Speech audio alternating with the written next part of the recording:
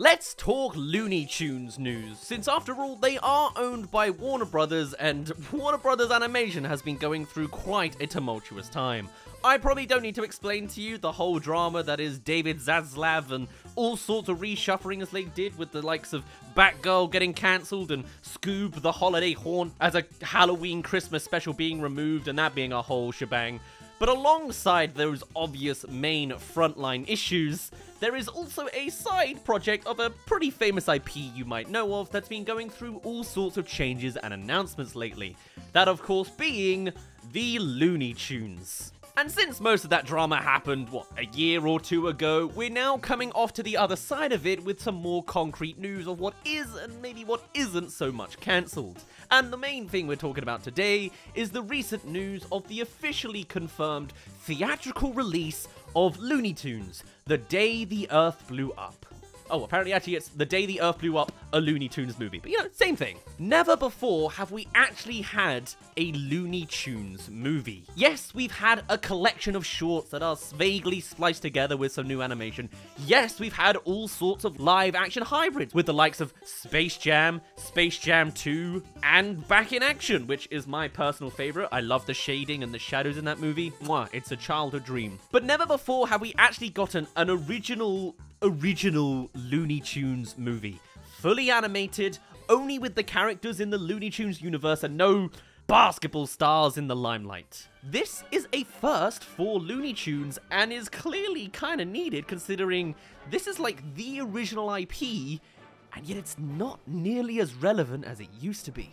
Looney Tunes is a very interesting case study of how to successfully and unsuccessfully continue a franchise, especially into the super long term. That being said, the franchise is very far from dead. There are all sorts of spin-offs and spins of the format, usually in TV format. I mean, there's all sorts of childhood ones I remember, like Tiny Toons. There was like a superhero series they made once, and I'm sure there's all sorts of millions of things going on from like every different character. In fact, on top of The Day the Earth Blew Up, there's also been confirmation that all sorts of other Looney Tunes movies have survived, such as Bye Bye Bunny, which is specifically about the dying element of this super long-term franchise and saying a goodbye to Bugs Bunny.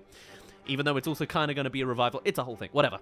The Day the Earth Blew Up we're specifically going to focus on because it's the one with the latest piece of news and some actual things to hop off of and talk about. The main announcement is the fact that not only is it actually being made, it is getting a full theatrical release set for 2024. It is actually really soon. And we know all sorts of details about the production team and some nice references to go along with them. For example, the actual main protagonists in this are Daffy Duck and Porky Pig. Not just your classic Bugs Bunny, which is interesting in its own right, but also we've already seen these two as a duo in shorts on HBO Max. There is a whole other TV series on HBO Max of Porky Pig and Daffy Duck going through, you know, antics.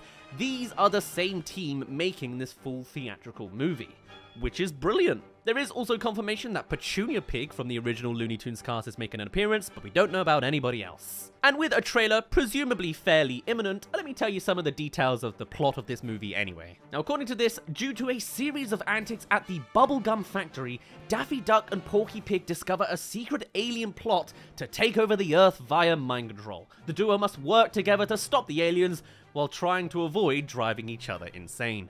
Very classic Looney Tunes story, and one with a very interesting format. We've seen some exclusive clips of animation while it's still being made, and one physical frame of fully animated stuff. I'm afraid I'm showing you footage from the HBO series instead for most of this. But it potentially shows a new direction for the Looney Tunes franchise. I know I'm usually one that likes calling out for original IPs and all that stuff, but Looney Tunes is an interesting direction in the far other end of the spectrum for being the most archaic IP there is, but also one that's kind of mistreated, and one I'd kind of like to see more successful than it is, you know? Less Space Jam 2 and more something new. Now, this movie has been going through quite a tumultuous development. First being announced as existing back in September of 2021, before all sorts of Warner Brothers Animation's reshuffling, you know? The writer we have attached to this movie is Kevin Costello, who was the person behind the live-action hybrid animated movie Tom and Jerry film, which is, I guess, an accolade, as well as Pete Braungart returning as executive producer and director from the Looney Tunes cartoons, which, you know, good. And though the title we now know is The Day the Earth Blew Up, a Looney Tunes movie, it used to be Bubble Brain. Because everyone's bad at marketing animated movies these days. Before that, it was then The Day the Earth Blew Up, a Looney Tunes movie again. It had a weird middling stage, apparently. Adolescence is weird, even for movies. Originally set to just be released on HBO Max and the ACME night block on Cartoon Network, however, in August of 2022, it was updated to no longer be Cartoon Network and HBO Max, but instead being shopped around to other streaming services, until we come to the modern day where, actually, no, it's getting a full theatrical release. And then it was later announced that GFM Animation will distribute the film internationally. Expected to release in Q2 of 2024, that can mean all sorts of things, but it's very much going forwards in production in a way that a lot of movies maybe didn't back in those awkward Warner Brothers times. From here, it's clear that Looney Tunes has somewhat survived all the reshuffling and CEO mistreatment of practically every other IP that HBO and Warner Brothers owns. But then that does also beg the question for the other theatrical movies coming out from the Looney Tunes era. We do still have Bye Bye Bunny, but there's also that Wile E. Coyote versus Acme movie, which I talked about at one point as a cancelled production because it also is supposedly coming out soon, but there's no footage, there's no trailers, it's very interesting. This could very well just be a Warner Brothers thing. This could just be a Looney Tunes thing, that they have all these things in production and they're not going to advertise it until the very last minute because it's such a massively iconic IP.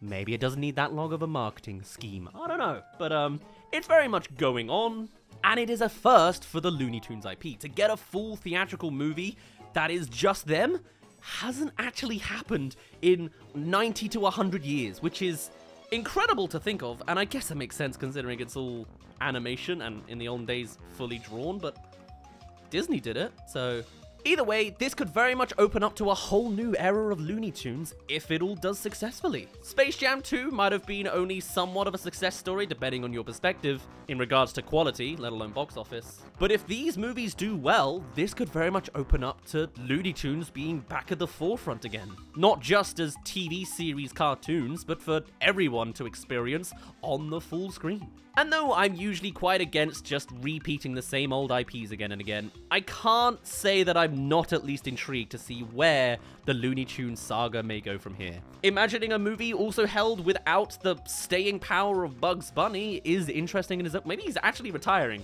and only the other characters make an appearance. Who knows? Either way, HBO and Warner Brothers are doing something. And though I'm sure they're going to make all sorts of terrible corporate decisions still, David Zaslav is still there, but at least on this note, maybe there's a sign of hope for this age-old franchise from all of our childhoods, no matter what generation you're from. For now though, I'd best end it off here, and I'll dissect the hell out of any of these once a trailer actually releases. For now, my name's been Daz, you didn't really care, and I'll see you in a bit.